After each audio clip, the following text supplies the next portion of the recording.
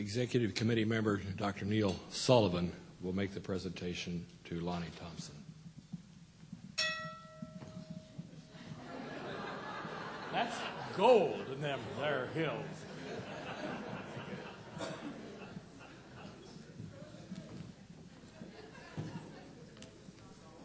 I'd like to thank Owen for his history lesson. It's always good to learn the lessons of history, and we had a very nice history lesson on the Tyler Prize that goes back to its origins earlier in the evening. But it's my very distinct pleasure to talk about Lonnie Thompson, our second of the evening Tyler Prize laureate. You know, in science, there are prizes and there are prizes. But I don't think, at least personally, that there's any prize or any recognition greater than an individual scientist who creates a new area of science, a whole new field of science, or a new special niche within the area of science that hadn't been recognized before. And I think Lonnie Thompson has had an exceptional scientific career because he almost single-handedly developed the field of low latitude, that is tropical, ice core paleoclimatology. Lonnie recognized very early in his career, before others, the virtual gold mine of potential climate information such as temperature, precipitation, dust, wind strength records that were locked up in the tropical mountain glaciers. Maybe decades, millennia, hundreds of thousands of years of, in a sense, weather collectively that we think of as climate. Now, you might say, if it hadn't been given away by one of my colleagues, Neil or Lonnie, glaciers in the tropics? Are you serious? But I think that's partly the point. You can imagine Lonnie Thompson's challenge, which was a remarkably challenging task of trying to convince government funding agencies and even some of his scientific colleagues of the merits of spending precious science dollars on explorations of ice in the tropics, the heat of the tropics. They may have feared that his proposals, if funded, would win for him a not-so-coveted, or should I say infamous, Senator Proxmire Golden Fleece Award. It's not one we were looking for. Pursuing glaciers and ice in the tropics, well, the very idea of that. Instead, I'm most pleased to say that we're here honoring Lonnie with one of the most truly coveted awards in environmental science, the John and Alice Tyler Prize for Environmental Achievement, on its 32nd anniversary. So you must know that through the dogged pursuit of resources to fund early his expeditions in the 1970s and the immense planning and ingenuity to overcome logistical and technical obstacles, he was successful. But in addition to that, it is his personal sacrifice and, I would have to say, almost heroic efforts, sometimes working weeks above 19,000 feet elevation to collect, to return, and to unlock the remarkable climate records contained within the glacial ice through the techniques and technologies of science that tell us Lonnie really richly deserves this recognition. Now let me name for you, very briefly, some of his key scientific accomplishments. And one of the first ones I want to point out is, as Lonnie has pointed out to us, he doesn't work alone. He's a scientific leader of a team of international and interdisciplinary scientific colleagues. But it's Lonnie's scientific leadership, and through that he proved that ice of glacial age was actually present in the tropics, which many doubted.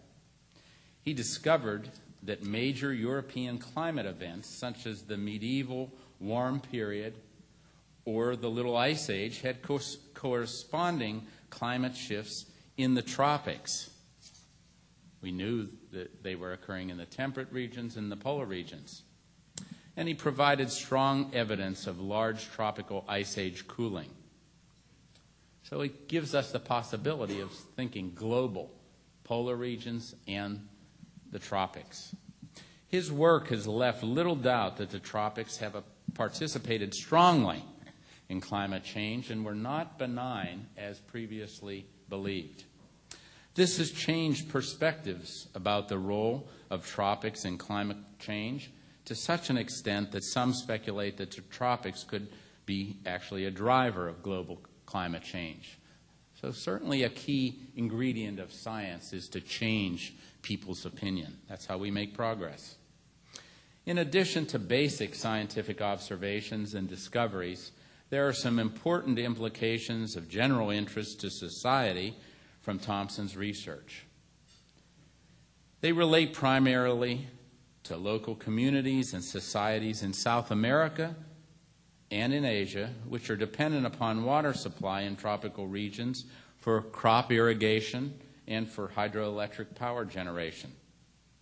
Perhaps the most important of his work reveals convincing evidence of unusual 20th century climate change documented in the unexpectedly rapid decay of the ice mass in glaciers around the globe, most notably near the top of Mount Kilimanjaro in Africa.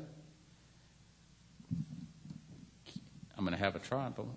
Kilakaya, I think. Ice mass in the Andes, glaciers of Tibet, and even in our own Glacier National Park, where the recession of glaciers may cause us actually someday to change the name of that park to Deglacier Park.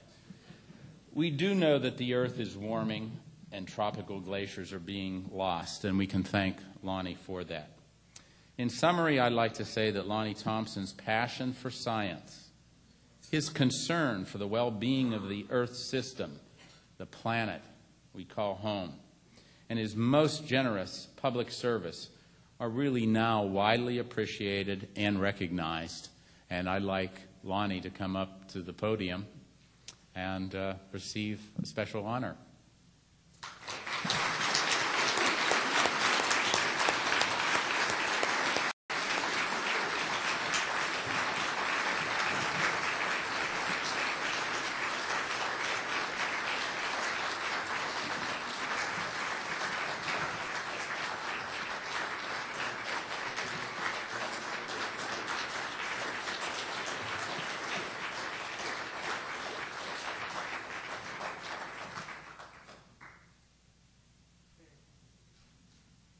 Just tell you, after 25 expeditions to Antarctica and 13 to the Arctic myself, I often say I've lost a lot of body heat in the polar regions. Well, this man has lost a lot of body heat even in the tropics at very high elevations, and it's a great pleasure to be on the podium with him.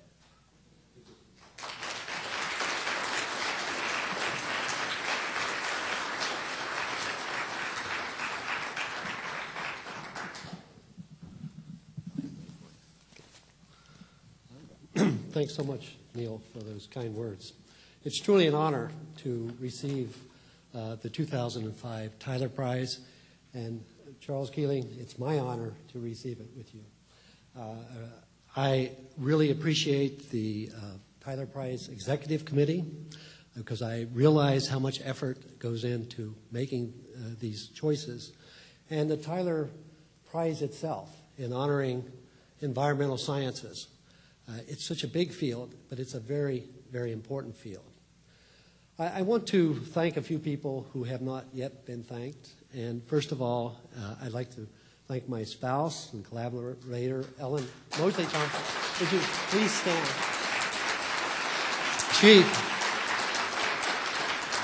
She's helped me along the way many, many times, and she's endured my long stays out of the country.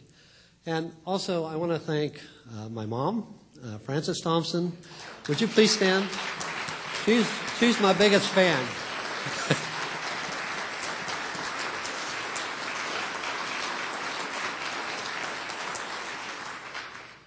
And I have to thank Yao Tang Dong.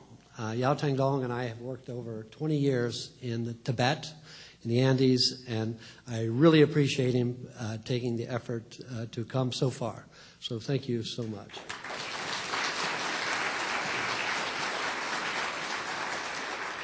And I thank all the people who have come so far and given up their valuable time for this occasion, and I certainly do appreciate that. I thought this evening I would like to talk on just two things. I teach, and one of the things is when you look at the future and you look at, you need to be able to provide something positive for young people because it is a great world. And one thing that I found in traveling and working around the world, there's tremendous people out there. And it's those people that give us hope for the future. But I want to go back to what Neil was saying about the beginning. Back in 1973, and I use this for my graduate students. When we first got this idea, it was a colleague at the Bird Polar Research Center who had worked for the American Geographical Society. And he had made an atlas of northern hemisphere glaciers, southern hemisphere glaciers. And he had these boxes of photos. And in these boxes, we found a photo of the Calcaya ice cap down in the Andes in Peru. And it was that time, and I was still a graduate student, that this idea of maybe linking Antarctica with Greenland came to mind. And so we decided to take those photos to the polar programs in NSF and meet with the program manager. And we showed him this site, and we made this argument. And we were told that, this sounds really interesting, but, I can't really fund that because it's not north of the Arctic Circle and it's not south of the Antarctic Circle. So I actually left and I went to Bird Station in Antarctica that year.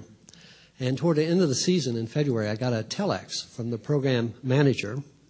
And he said, I have funded all of my real science projects and I have $7,000 left. And what could you do on this tropical glacier for $7,000? And I remember we telexed back and said, I think we can get there. And that's how we started. And since then, we have run 49 expeditions around the world.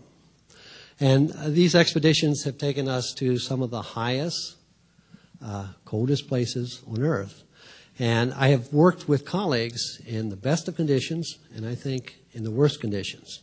And when I look at human nature, I think the thing where there is really hope, you can actually see in these conditions. If you're working above 20,000 feet, it's cold, the wind's blowing, there's not too much food up there because you're at the end of the food chain, there's not too much air, and the work is hard.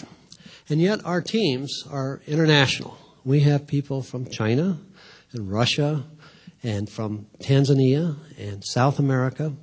And we work together in this environment to achieve an objective. And I think that there is something even very basic in human nature when we have to. And it's really true. Under the harshest conditions, you actually see the very best in human beings. And I think I've seen a lot of that. And so when you think about these places, yes, they're hard to get there. But they're fantastic places on the planet.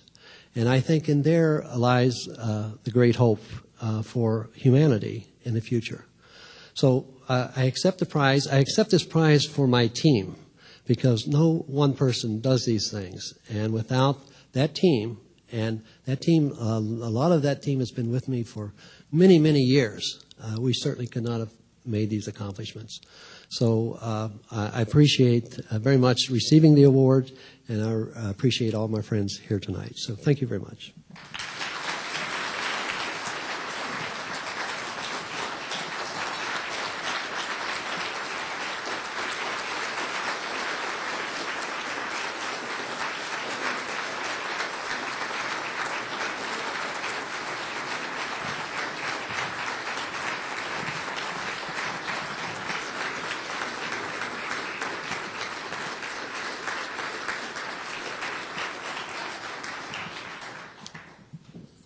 49 expeditions, number 50 to the Four Seasons in Beverly Hills. All right? It's rigorous, but you have good colleagues. Ladies and gentlemen, that concludes the awards ceremony. After dinner, we will be having an opportunity for you to visit, hopefully to visit with the laureates.